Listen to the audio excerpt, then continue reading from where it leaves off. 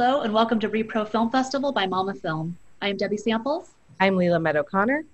And I'm Mallory Martin. As the founders of rePRO, we want to thank the village of people who have made this festival possible, our filmmakers, special guests, partners, sponsors, and of course, our audience.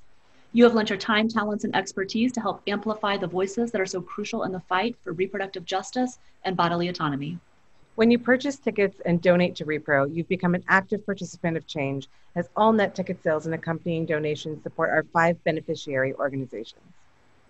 We thank you for participating in these vitally important call to action conversations and hope you leave feeling empowered to be your own advocate in the world.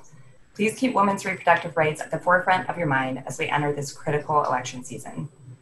We're pleased to present the Illegal Sterilization Call to Action conversation moderated by Zsanai Epps of Black Women's Health Imperative. Hello, and welcome to rePRO Film Festival's Illegal Sterilization Call to Action conversation, a conversation to expose the history and present-day status of illegal sterilization in America. My name is Zsanai Epps, and I am the Special Projects Manager as well as the MSK Program Director at Black Women's Health Imperative, as well as the moderator for tonight's conversation. I am joined now by an incredible group of individuals. Erika Cohn, the director of the feature documentary, Belly of the Beast. Angela Tucker, the producer of Belly of the Beast, as well as Christen Marquez, the producer of Belly of the Beast. To those of you watching and listening in, feel free to ask questions along the way using the Q&A portal, and we'll do our best to answer as many as your questions as we can by the end of this conversation. So let's get started. I just want to start off by saying, wow, just wow. What a powerful film developed and produced by a group of amazing women. For many, this may have been their first introduction to what reproductive injustice looks like, within the prison system. I'd like to quickly just lay the foundation for reproductive justice. Mm-hmm. Reproductive justice is the human right to maintain personal bodily autonomy, have children, not have children, and parent the children we have in safe and sustainable communities. And what we've seen within this film is happening within prisons and within our communities, reproductive injustice. So Erika, Angela, and Christen, how did each of you come to this work? Thank you so much for having us. I'll start. I was first introduced to attorney Cynthia Chandler, who you meet in the film, in 2010. We were introduced by a mutual friend, and I was really inspired by Cynthia's compassionate release work. You know, she had represented some of the first terminally ill people who were granted release from prison in California. And I was also really intrigued by Justice Now, which was at the time one of the only, if not the only, US organizations with board members currently in prison, kind of leading strategy and working collaboratively with those in the free world, really from the inside out instead of outside in. And I was very much taken by their Let Our Families Have a Future campaign, which exposed the multiple ways that prisons destroy the basic human right to family. One of the most heinous being the illegal sterilizations, which really screamed eugenics. It was happening predominantly to people of color inside prison. And Cynthia invited me into the organization as a volunteer, which I later became a volunteer legal advocate, providing direct service needs for over 150 people inside California's women's prisons. And from really there, I began working collaboratively with people inside on a project that became Belly of the Beast. And as you also have an opportunity to meet in the film, Kelly Dillon. And I had really heard about Kelly Dillon's powerful activism through my work at Justice Now, though I didn't really have a chance to meet her until a few years into the filmmaking process. And after Cynthia connected us, Kelly and I began working collaboratively on a variety of projects, including Belly of the Beast. And the more that I really learned about Kelly's experience as a survivor, her courage and selfless advocacy for others, I really felt that the film needed to center around her story. As we reveal in the film, Kelly's discoveries really catalyzed Justice Now to begin investigating the illegal sterilizations in prison, through which we meet other survivors. Thank you. Angela or Christen? Well, Christen, maybe you go next because it's like chronological. Yeah. Yeah, chronologically, I came onto the project in about 2012, I want to say. And I was first introduced to this, world of illegal sterilization. And when I first heard about the issue, I was introduced to it through Erika and this project that she was working on. And I happened to be in North Carolina working on another project. And she just needed somebody to go and do some legwork on the ground in North Carolina as far as talking with other journalists who had been a part of a major push in North Carolina to work on reparations for women who had been illegally sterilized. And that was how I was first introduced to the work of Justice Now and the issue of sterilization for people inside. And I think when you first hear about this, when it is the first time you hear about this issue, it's incredibly shocking. And I think from that, I was just like, this is something I want to help and be a part of as much as possible. And that was my first introduction. And it's been quite a journey since then. Yeah, and then I came onto the project, I guess it was a little over 3 years ago. And, but when I think about my exposure to this issue, I would say as a Black woman, I've heard about sterilizations occurring, but I don't think I really understood that it was sterilization exactly. You've heard these anecdotes about these kind of surgeries happening to women, like the tubal ligation happening to women, and having a sense that they didn't really give their consent for the tubal ligation to happen, but it was kind of like, well, this is just what you do. And so I've heard anecdotes, and it wasn't until working on this film that I really understood that what happened in the film is kind of part of a much larger issue. But what was happening in California was completely new to me until I met Erika. And, when I came on, there was, stuff to watch and to see. And, so I watched the footage. I saw Kelly. I knew it was an incredible story. And I wanted to really play a part in bringing her story specifically to the fore. Thank you, ladies, for that. I think I can say this, and I think everyone else who watched the film, we really appreciate you for working together to produce this film that, opens up people's eyes around the world to things that, is happening simultaneously as they're living their lives, but that's something that they're not really putting their focus on. So I appreciate you guys for bringing that to the forefront. And really providing that story. So, from 1909 to 1979, California law explicitly authorized state institutions to sterilize people who they deemed unfit to reproduce, and coercively sterilized over 20,000 people. 20,000 people. Throughout the 20th century, over 30 states had eugenic sterilization laws, and nearly 1/3 of all of those forced sterilizations in the US, they were performed in California. And until at least 2013, California was still sterilizing people in women's prisons. So Angela, I read a quote from you, and it said that this is an open secret in communities of color. Mm-hmm. Can you talk about that a little bit? Well, I think, it's partially what what I was talking about earlier is this notion of everyone has kind of heard an anecdote.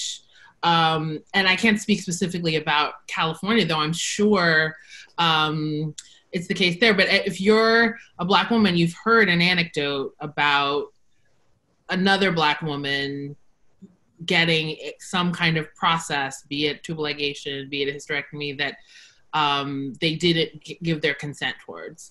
And so that's why I called it an open secret, because when I heard that this was happening in prisons, it wasn't like my mind was like, I mean, I don't understand how, you know, when you said earlier the phrase deemed unfit to reproduce, we all know who that term, what kind of person that term is talking about, right? And if you're in that community, you've had conversations about your reproductive health that have been inappropriate, limiting, et cetera. So the idea that it goes as far as a forced sterilization is not really a shock to me, or I think to a lot of brown women.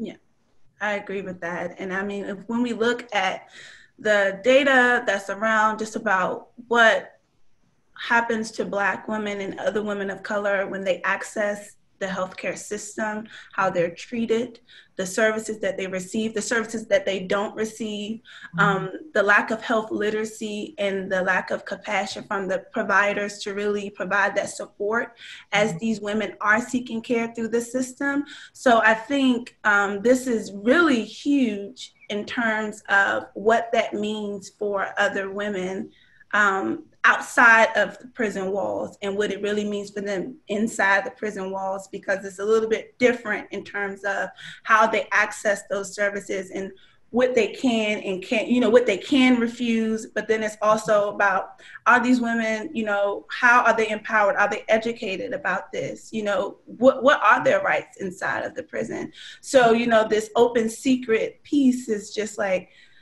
with everything else that happens in communities of color, it's like we know what's going on. It's still systems, it's the systemic racism, it's the things that we've dealt with all of our lives that impede our access and full autonomy to receive respect and the services that we deserve. So I want to pose this to all of you. Why was it imperative that your team use the power of storytelling and film to tell the story of Kelly and other women who experienced this?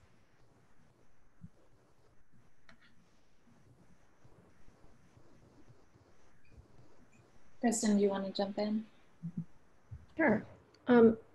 I think Kelly is just an amazing example and an advocate. And, you know, I think one major thing about this film is showing that there is a future, there's life beyond incarceration, and really highlighting, I mean, absolutely, this film is about a terrible thing that happened to Kelly, but even more so, it's about where she launches from. And I think that that's, you know, and that's the power of the storytelling of this film.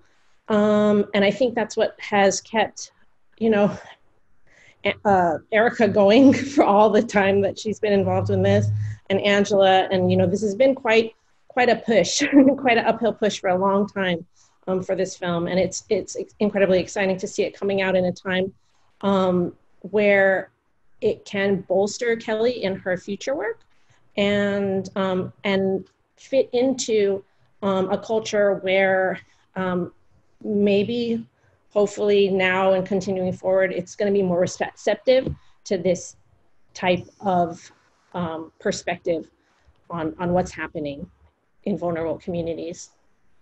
Yeah. And so how long did it take to really get Belly of the Beast produced? It's been a 10-year in the making journey, and you know, one of the most difficult parts of making this film is that there's a tremendous level of secrecy and privacy these institutions hide behind, it's incredibly difficult to uncover these abuses of power.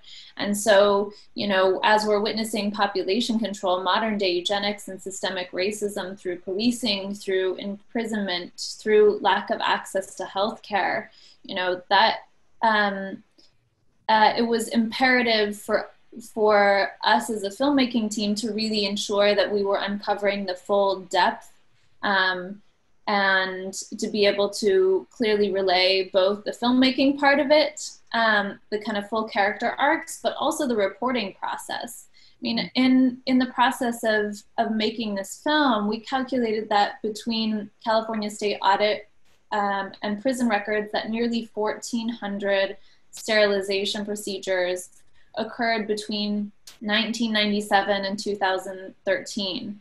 And since 2014, California has been required to report the number of sterilizations performed each year and kind of prove medical necessity around each procedure. And our team also wanted to uncover, you know, to what degree this was happening in other states. You know, California is just one example. And so our team sent Freedom of Information Act requests to dozens of states across the country and discovered that only 6 states have banned sterilizations. 5 states allow for medically necessary sterilizations. 3 states still allow sterilization procedures, and all the other states either didn't respond to our request or declined to provide information, or stated that they had, you know, no policies that would have been relevant to our request. So in speaking with other organizations around the nation who work with people in women's prisons, we know that sterilization abuse is happening, but we don't know to what degree. Yeah. I think to follow up to something that Erika said, which is just a clarifying point that sometimes I make with people, which is you can get sterilizations. Like, people get sterilizations. They get, you know, hysterectomy, tube ligation, those, you can provide consent to have those happen. But what we're talking about is this notion of forced sterilization, right? And so then it makes you ask this bigger question, which we talked about throughout the making of the film: can you gain consent in prison? And which we feel the answer is no, in these settings, right? So Kelly says something that's very profound to me that I think about all the time, which is it's not like she could go and Google something, get a second opinion. You know, when someone says to her, okay, this is what needs to happen, that's just what's going to happen. You know, it's there's no way to get any more information as to whether or not these are the things that should or should not happen. It's just kind of, this is what's going to happen to you, and you can stay in pain or not. You know, there's no middle ground. So, so sometimes I just want to clarify that, because it's really hard for people to imagine what situation Kelly is in and people like Kelly are in.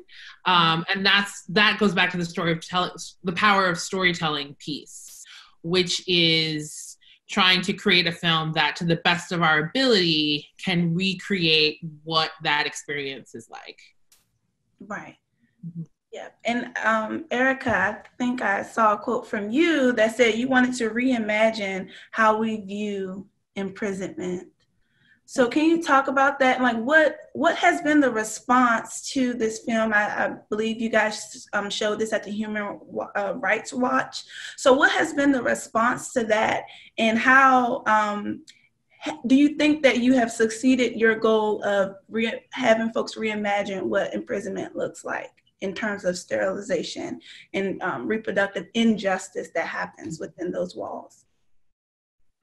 Prisons are just so far out of our minds and out of our consciousness. They're so far from our physical reach. We're rarely granted access to worlds behind walls that aren't dramatized or sensationalized.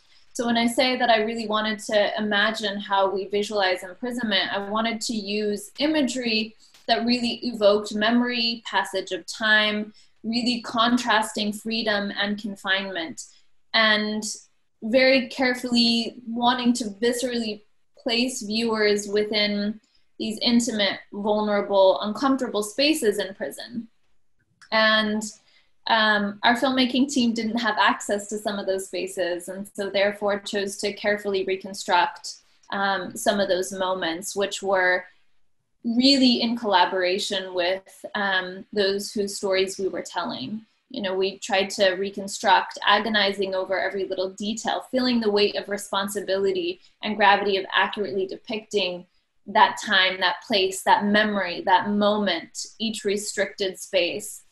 And I feel in some of the conversations that have happened since our first Human Rights Watch Film Festival premiere that we've gotten a lot of feedback from people that said, either who were incarcerated, said, wow, this was so accurately depicted, or people saying, I never really viewed prison in that way, or I never really understood what it could look and feel like in that way. So. Yeah, I think for me in the film, that part of the film where the doctor, the woman there in the exam room in prison, and the doctor is like eating, and, didn't wash his hands or have on the gloves, or, didn't change the little paper that's on the table. And it's just like, just seeing that, I'm just like, are you kidding me? No one in that place, no one stopped to say, like, this is not right.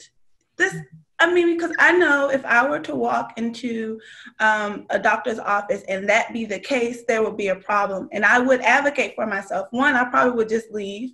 I would raise a little bit of hell because I do not want this kind of service. But I'm thinking about, as I watch the film, thinking about those women who are in there, and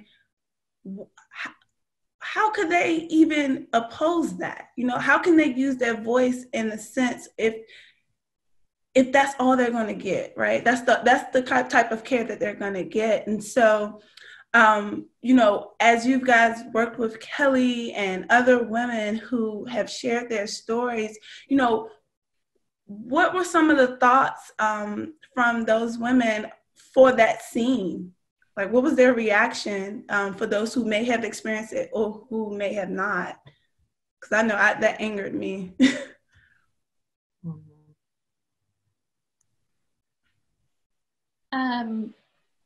I think that some of the reactions from people who have been placed in similar situations is that it can be very, very triggering, very raw, very real, because the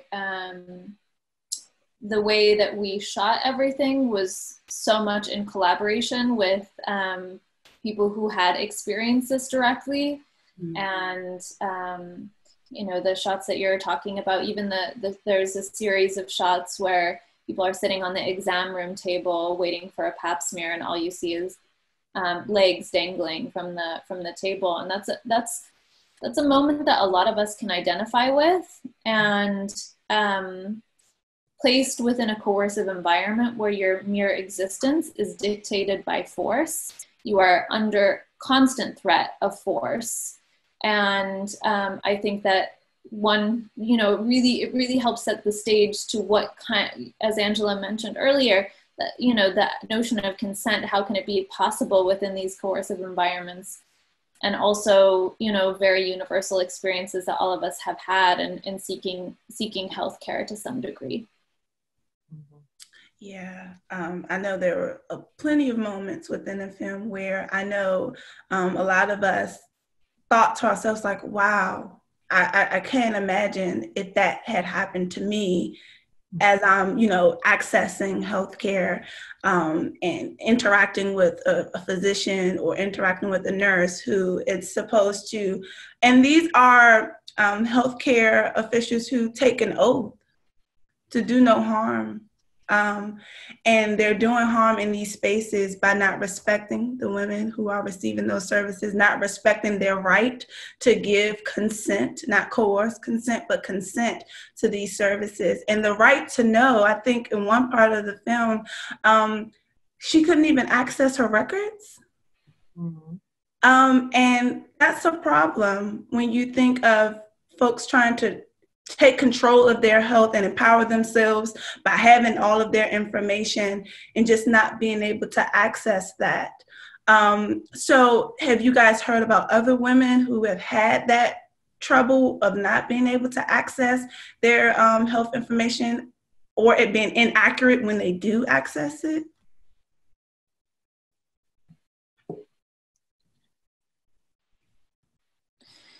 Yeah, from my work as a legal advocate, as a volunteer legal advocate, there were dozens of times that I was requesting medical records on someone's behalf where information came back like totally blank, you know, and it took like there was just pages and pages of blank papers, and it maybe took, you know, 10 different requests to actually get the accurate information. And you know, there's a tremendous barrier to accessing medical records in prison because of cost too. And so one, if you're not given access to your medical records because of cost, you actually have to pay per copy. Each paper you're paying for, in addition to getting a total runaround where you're not able to actually get your medical records in hand because you're sent blank pages or you're told to go to someone else, that even as a legal organization advocating for someone having trouble, I mean, that says a lot to the barriers that one has, and being able to have information and be able to make informed decisions about you know, some of the most intimate parts of one's lives, one's medical history, one's future. And I feel like, you know, within the prison system, I mean, it's within the prison systems, but it's really within the world at large. All of this kind of fake bureaucracy is created to keep people from being able to access their rights, right? So it's like everything in prison, you have to pay for every single teeny little thing. And there's a form for everything. And the goal for that is for you to just kind of like not lose interest, kind of run out of steam around doing anything, you know, like it's like just you have complete control because I don't want to deal with, or I'm not able to, I don't have anyone to advocate for me for all of the various forms that I need to get basic care. So, cause you know, a lot of the women inside didn't have anyone to help them with it. Like Cynthia, was an incredible advocate and was able to tell all of these women, like show people their records, and you know, different people like Erika and other people like that were able to go in and show people their records. But a lot of people don't have advocates like that, and so they just sort of are like, well, like whatever you say, and that's all kind of part of control. Yeah. Wow. And that kind of leads me to the status of Kelly and Cynthia's reparations bill, because there are women who to this day still don't know that they were sterilized. Mm-hmm. So if you guys can talk about that a little bit, just, you know, what has that process been like? And, you know, how can individuals and organizations and other communities support this petition for reparations?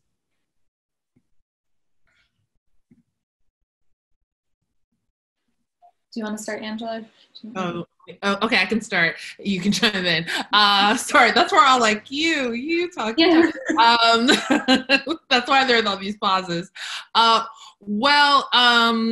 We are working with California Latinas for Reproductive Justice and CCWP.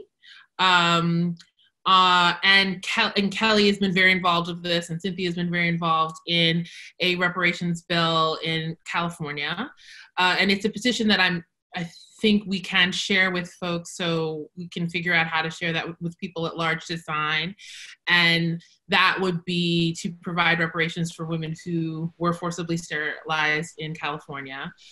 So that bill, that petition is still going around, and we're still waiting for you know, the moment when that's going to be discussed and considered. So we're just kind of gathering more and more people to get behind that. Erika, any other updates you think about that?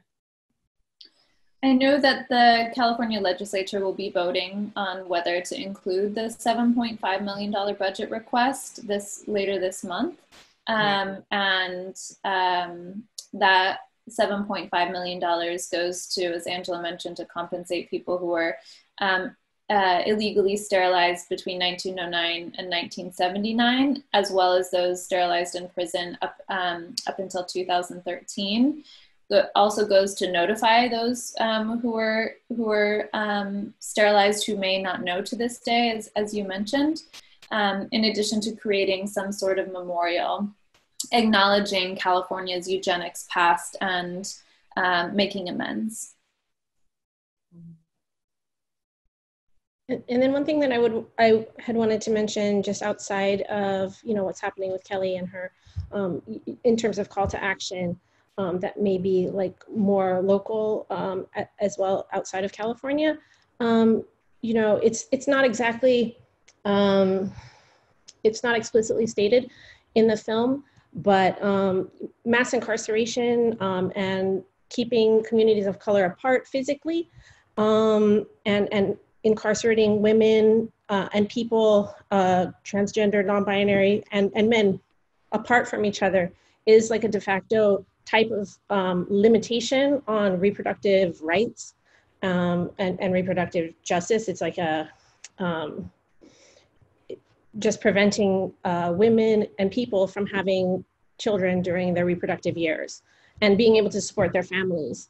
So, I think anything looking into dismantling, defunding, abolishing prison systems, and that's, I think, again, something that's more and more work that people are aware of. So, continuing to support those movements that are working towards dismantling those systems is a way to support this work. Yes, thank you, Christen, for that. Because I was just gonna kind of weigh in and, to ask like the importance of rehabilitation versus mass incarceration. We hear stories about women who may go, who may become imprisoned and, they're pregnant and, they may be forced to have a C-section. Or they can't, go into a program so that, they're not forced into a C-section, that they can have a natural birth, or some other options for women who are pregnant, who come in contact with the criminal justice system.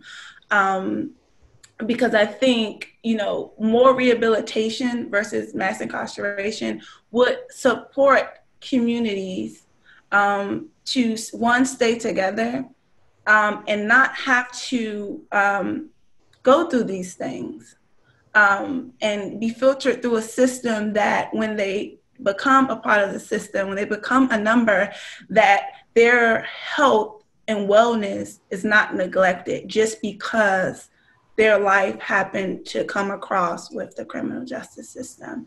So thank you for that, Christen, for speaking to that. I think we had a question that came in and someone said, what could reparations really look like? So I want to pose that back to Erika, Angela, and Christen and the team. What could reparations look like? I mean, I could take that a little bit as far as like what has happened in North Carolina, and then Erika, you probably know a little bit more about what Kelly and Cynthia and the coalition is talking about doing here in California.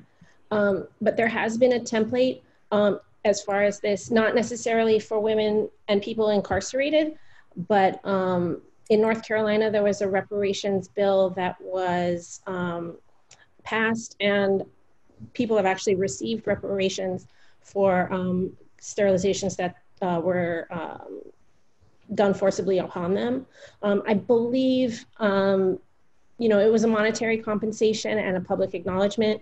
I think it was a standard across the board type of monetary sum for those people who were, and this is the problem with all of these things. It's like, they had to be proven to be sterilized within a certain within a certain time frame. So there were reparations, and it was, you know, a very historic and hard fought and hard won thing. And it was, you know,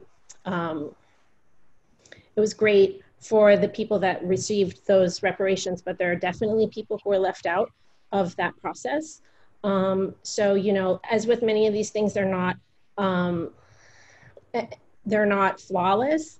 And I do think the efforts in North Carolina were incredibly, for the most part, I would say that they were tried to be as inclusive and complete as possible. But it's just a very difficult thing to go back and make sure that everyone who has suffered these injustices is compensated or receives some kind of acknowledgement. And even then, it's like there's obviously no number, no price on your freedom on this freedom to be able to be a parent. Okay. Yeah, and also Virginia followed suit after North Carolina, and California, we hope, could be the third. I think it's also really important to say that we're coming up on the 100-year anniversary of the infamous 1927 Supreme Court case, Buck v. Bell, which upheld a statute instituting compulsory sterilization of the unfit for the protection and health of the state. And really, that set a precedent for states to legally sterilize people in prisons. And despite state, federal, and international law explicitly banning compulsory sterilizations, this Supreme Court decision has never been overturned. Wow.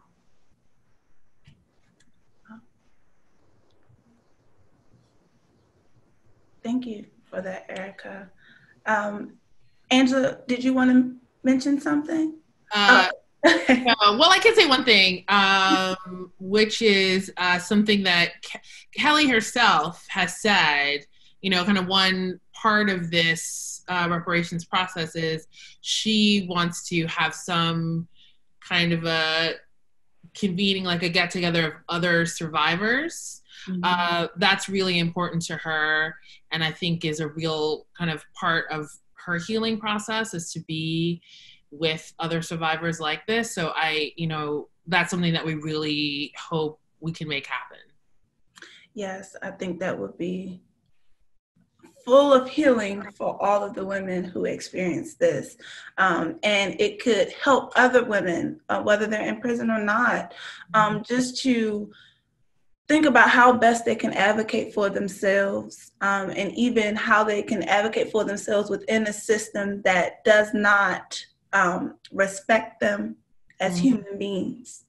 And so I think that's going to be something important. And I think, you know, by Kelly telling her story and other women who tell their stories, that can be empowering to other women who, within their life, who may come in contact with the criminal justice system. I mean, you know, life happens, and, you know, for them to be aware of these things, because we're making more women aware of what's going on the outside, but we need to also make sure that women are equipped with the tools and resources to advocate for themselves within systems that don't respect them. So I think that's very, very important. So I know, Erika, you've worked closely with Justice Now. You know, are there other organizations like Justice Now who are doing this work? You know, are they doing other programming around this? And, you know, how can other folks get involved? How can civilians get involved with this?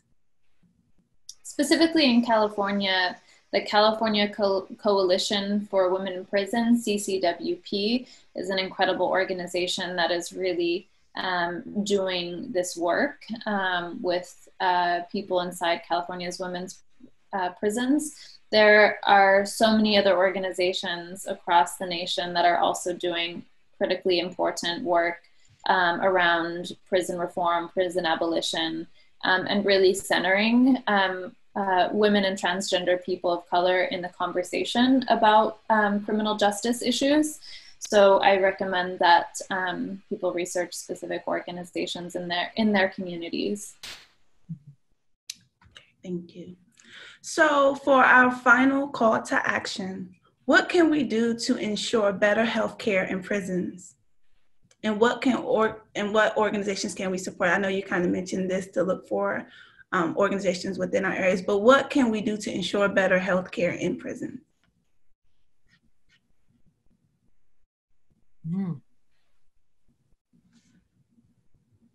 Well, I mean, I think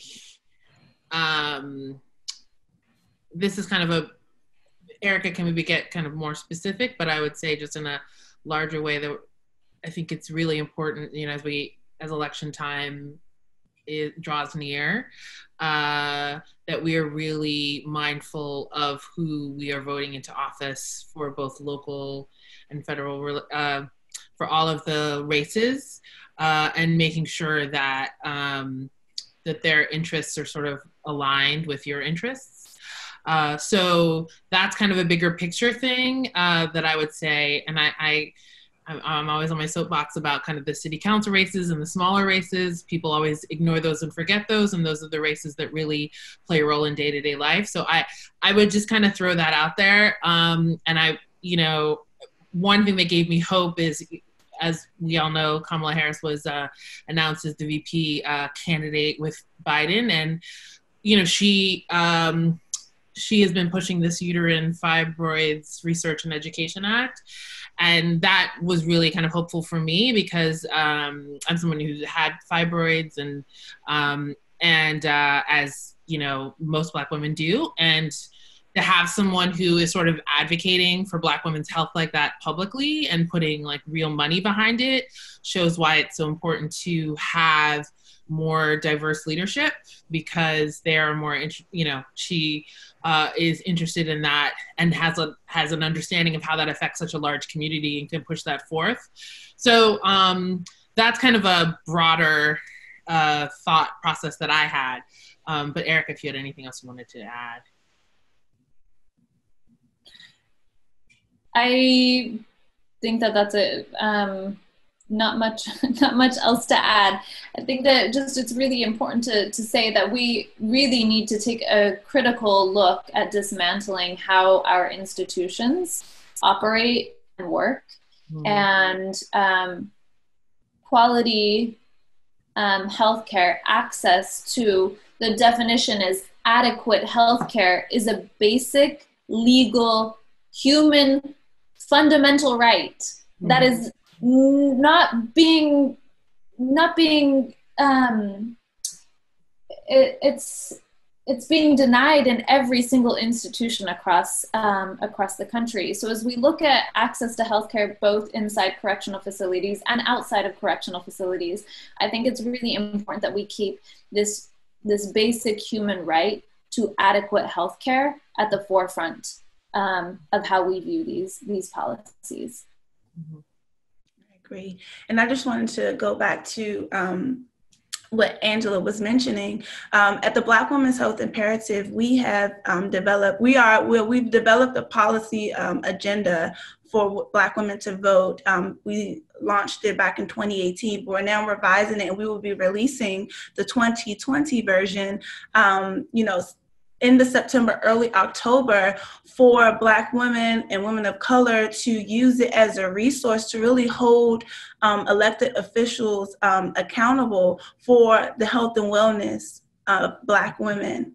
And I think, we have a huge focus on reproductive justice in there and some other, chronic conditions and prevention that impact communities of color. So we are definitely making that available soon for Black women to use as a resource as, they're thinking about who they are putting in these offices at the local level, the state level. I mean, we have a scorecard at the end of the agenda that really helps you kind of shape how you want to ask these candidates or how you assess, their policies and what they've supported in the past, to really arm yourself, because I think it's going to be very important for us in terms of how we advocate for policies and practices that center us, that respect us, and ensure that we have our basic human rights. So thank you for mentioning that, Angela. And so I think for me, I think that's all the questions that I had for you ladies. I think we're going to look into the Q&A box to see what some of the attendees are asking. So let me take a look and let's see. So a question came in and it says, what about the allegations of sexual harassment by prison doctors? In your research for the film, did you find out if any of them had, did you find out if any of them have been held accountable? There are many lawsuits that you can search and find out about. To the degree that we would want people to be prison doctors to be held accountable, no one has been. There have been investigations by the medical board and still allowed to practice. Wow. Wow. Okay. Another question came in.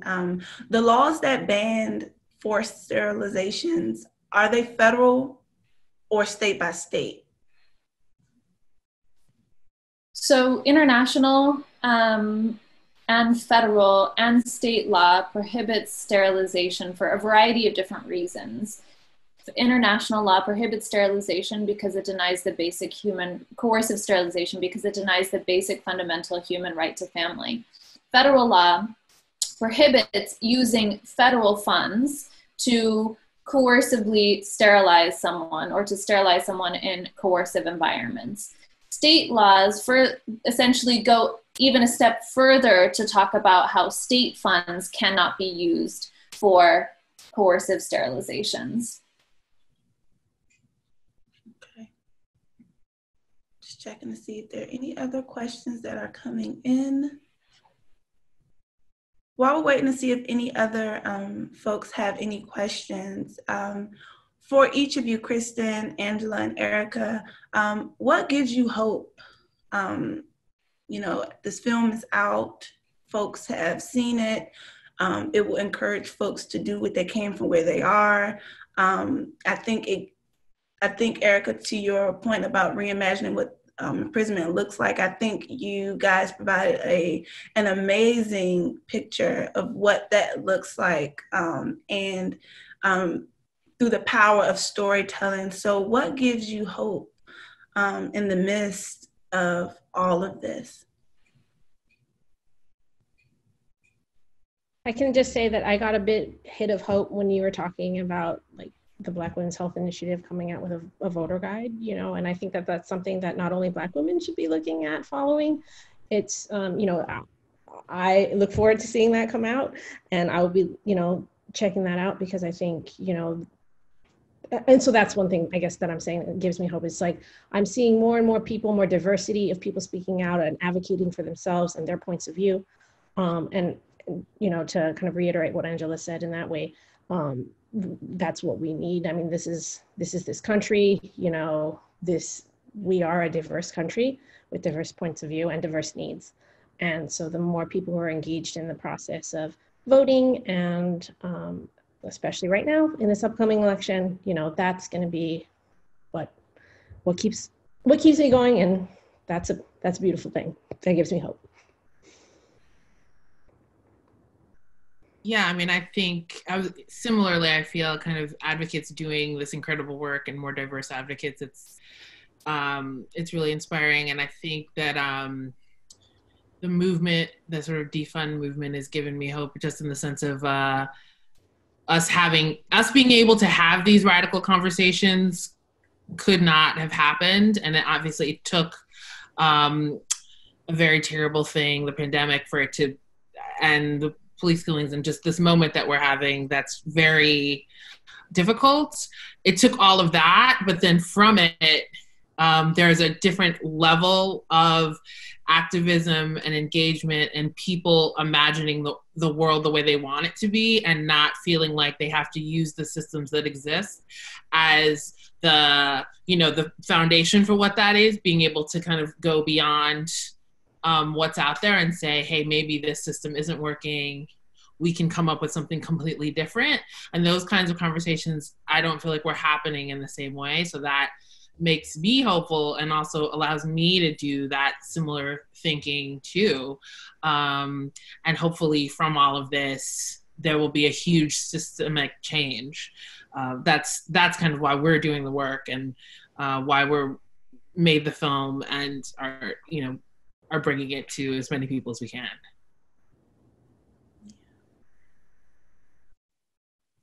I think I would echo everything that has already been said, and the tremendous work that you're doing at Black Women's Health Imperative is really is critical, and really centering back to, I think, what Kelly and Cynthia and some of the other people in the film talked about, is to be able to have conversations about dismantling our notion of imprisonment, dismantling the prison industrial complex. And those are conversations that are being had right now. That's incredibly inspiring and incredibly hopeful that we might be able to reimagine how we view crime and punishment in our society. Yeah, and I would like to echo everything that you all said, because it definitely gives young leaders hope in the work that they're doing, and I think now more than ever we're seeing how everything intersects. You cannot be alive right now and not see the intersectionality within your daily life and what it means, and where you fit into these systems and where you fit with creating new systems. So I think we all have the opportunity to create the change. We all have the opportunity to lend our voices, our talents to this work. And, just like how you guys have worked together to produce this film, to tell the story of women who may not have been told had it not been in this format. So just using all of our talents to really bring things to light, I think that gives me hope. It gives me hope in the work that I do with Black Women's Health Imperative, with working with young women around reproductive justice and sexual health, giving them the tools to be able to advocate for themselves and for policies and practices that that best fit them. So I think right now more than ever, horrible things are happening, but as we continue to have these conversations about them, I think we're able to normalize the change that we need, and for all of us to be change agents for that. So thank you all. And we have one final question that came in. Did Kelly ever get her happy ending?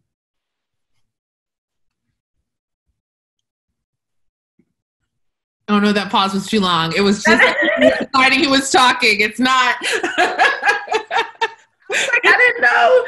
No. It's just the 3-person thing. But then the pause was so long, people were like, oh no. I can be very dramatic sometimes. Oh no. Well, I mean, the reparations bill is part of that. And so in that element, we're all pushing for that to happen.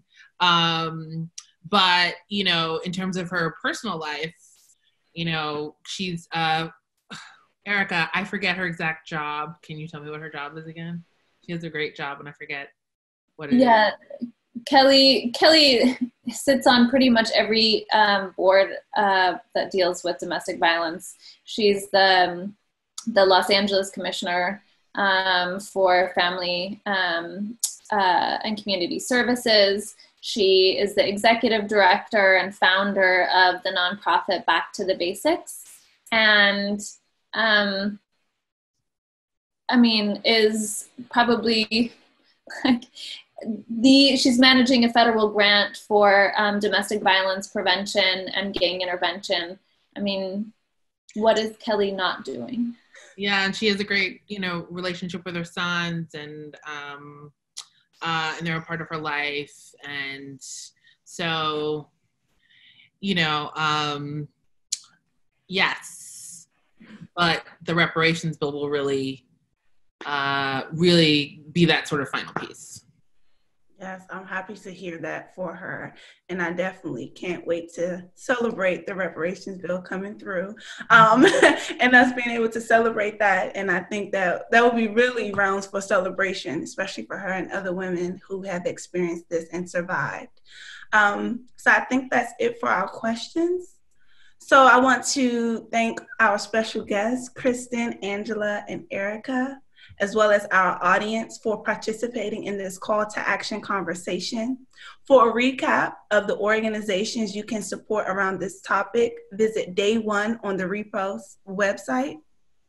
Please make plans to support rePRO Film Festival by purchasing film tickets and attending more of their call to action conversations.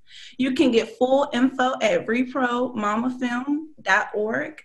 And don't forget, all ticket sales are donated to reproductive justice advocacy organizations. Thank you and have a great evening.